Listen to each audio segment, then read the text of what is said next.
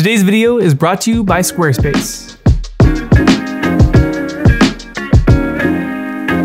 Does size matter? That is what we are going to look at today with the DJI RS3 MINI. By far the smallest and lightest camera gimbal that DJI has ever put out, but being so small, can it satisfy your needs? Or maybe you need something a little bigger. I'm gonna try to help you answer that today with 7 things to know about the RS3 MINI, and then we're gonna talk about who this gimbal is designed for. First video back of 2023. I'm super excited about this year and all the different things that are going on this channel.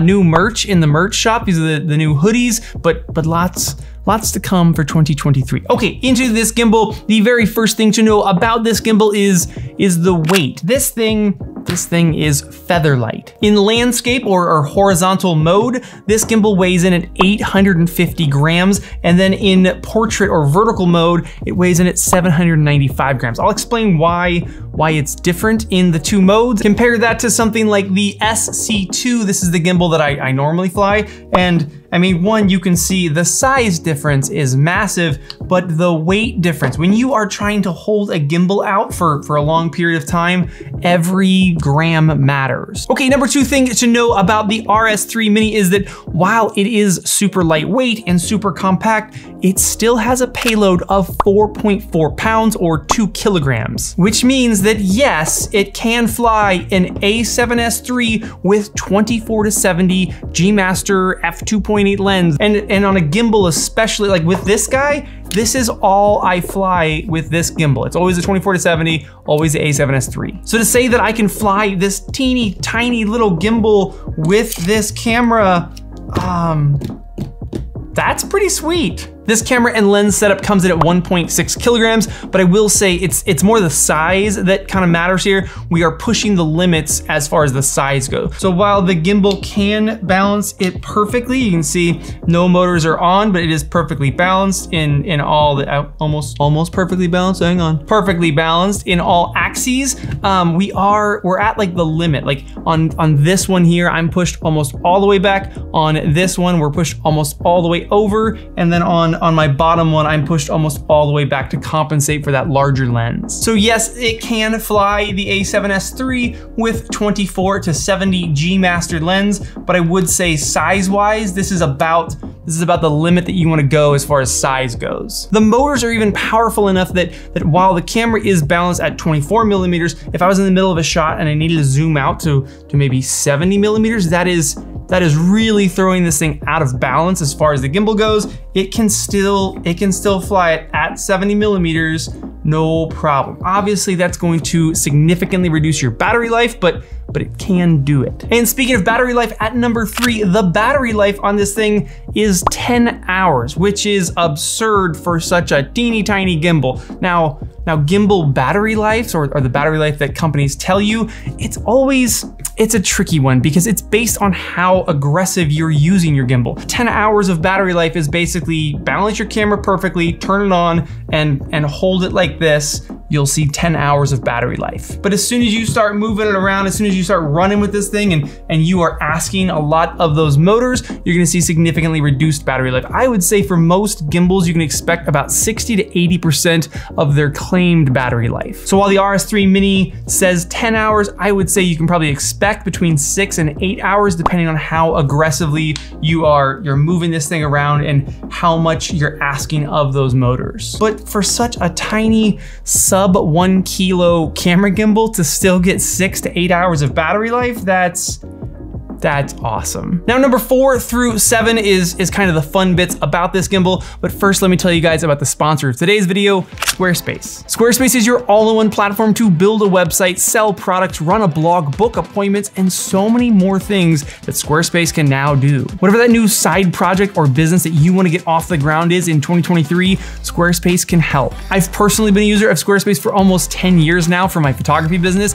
Everything is through Squarespace. I built my website myself with their super intuitive website builders, but more importantly, I've been able to upkeep my website all along by going in and changing text, changing photos, changing design. I can do all that by myself. No web designer needed. And when I do need help, Squarespace has 24/7 support to help me out and get me back on track. Head down to the first link in the description, shoot over to Squarespace, start building your website today, and when you're ready to go live, use code DavidManning at checkout for 10% off. Yeah, take that little project that you've been thinking about and at least give it an online presence. Like, give it a boost. Squarespace can help. Okay, the RS3 Mini, number 4 thing to know about this guy is that it can do horizontal or landscape and vertical or portrait mode. Now, it does it in a very interesting way, and I actually like it because it's pretty simple. I'm gonna turn the gimbal off and we are gonna lock all the axes, and we are actually going to remove one of the arms from the gimbal. So this horizontal arm here, we're gonna remove this, and then the camera mount is gonna mount to the vertical piece. It's quite simple. Unlock that, there's a little release on the bottom, and we're gonna remove this arm. Now this arm obviously weighs about 55 grams because now this gimbal is 795 grams instead of 850 grams. So a lighter weight gimbal in portrait mode. Now from this arm, we're gonna take the camera mount off just by releasing this red lever and sliding it over, pressing that quick release on top to get this guy off there. And then we're gonna mount this to the vertical arm, and now it's just mounted like that. Now we just take the camera and slide it back into the quick release, and boom, the camera is now in portrait mode. It takes like 15 seconds. Now you do have to rebalance the gimbal once you do this, so we'll get it here, unlock that. It is crazy how easy it is to now balance these gimbals, because back in the day, it was kind of a skill to balance gimbals. Like getting a big gimbal balance, that was like, oh, you know how to do that? And now it takes like, I don't know, it takes maybe a minute, less than a minute, I bet I could balance a DJI gimbal, and it's ready to rock. Portrait mode. Now the downside here is that you have to remove this arm to go from landscape to portrait mode. So obviously you're not gonna do this like quickly. Like you're not gonna be like, oh, I'm shooting a horizontal shot, I need a quick portrait shot. Let me just press the buttons or change something quickly. Like it does take a minute. You do have to rebalance the gimbal, but it can do horizontal and vertical mode. And it does it really nicely. This gimbal is crazy. It's crazy that I have a sub 1 kilo gimbal that is flying my pro level camera with pro level lens. But to add to the awesomeness of this little gimbal, it has a Nato port on the side. Now it only has one Nato port, but it does perfectly fit the RS briefcase handle. So we get this guy locked on to that Nato port right there. And now boom, I have a two-handed setup.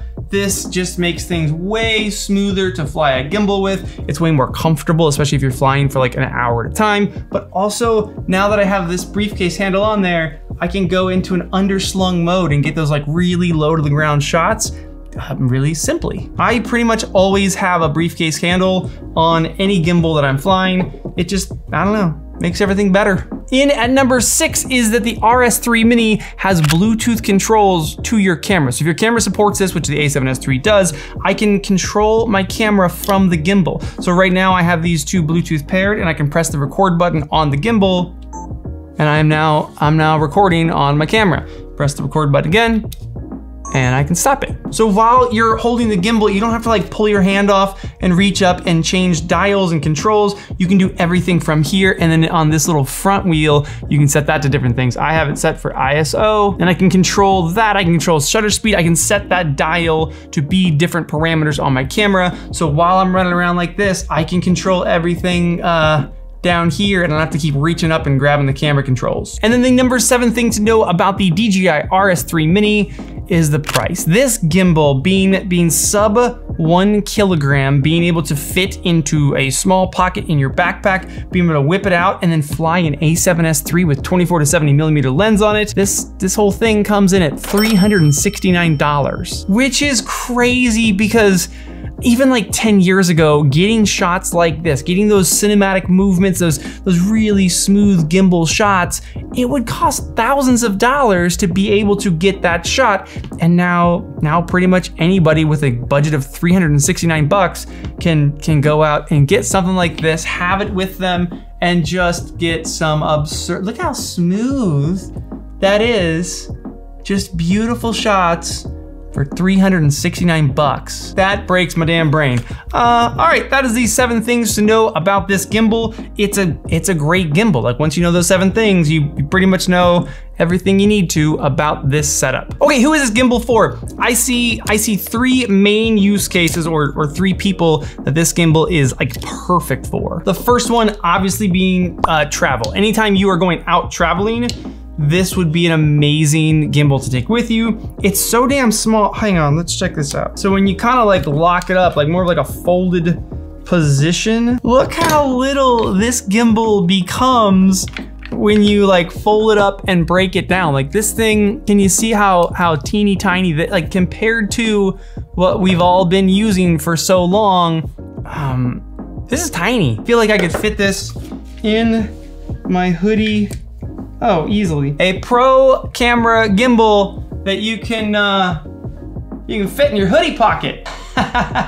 Did I mention that these hoodies are now on the merch shop and available? There's a link below, check them out. The number 2 person that I think this gimbal is for is someone kind of more like me, where I need gimbal shots like here and there, like sparsely mixed into these videos. Do I want some gimbal shots? Something smooth where I'm like filming a product or whatever I'm filming, I usually only need a few shots. So for me to go out, I mean, this is the SC2. This has made the most sense for me just budget-wise. It's not huge. It's obviously not compact like that, but it's not huge. This has made the most sense to have with me, but now that I have this, I honestly don't know that I'm gonna reach for this very often because like I said, I'm the person that just goes, I need like maybe 3 or 4 shots during a shoot.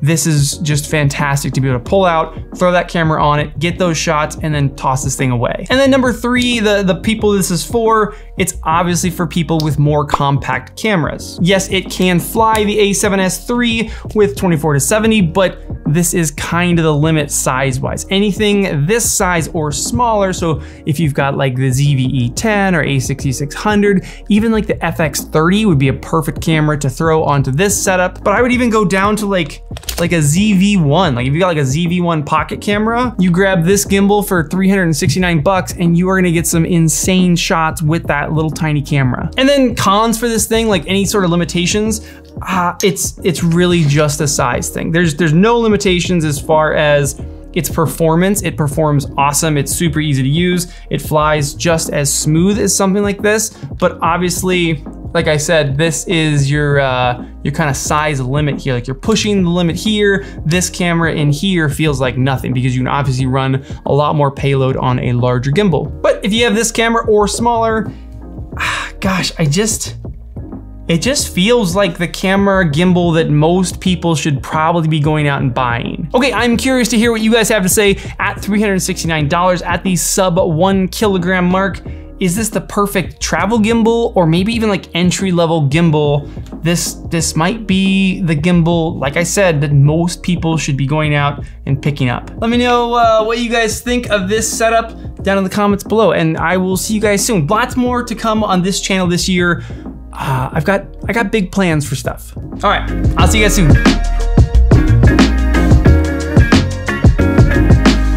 People getting into videography these days, they just don't know how good they have it. To have cameras like this and gimbals like this for prices like this.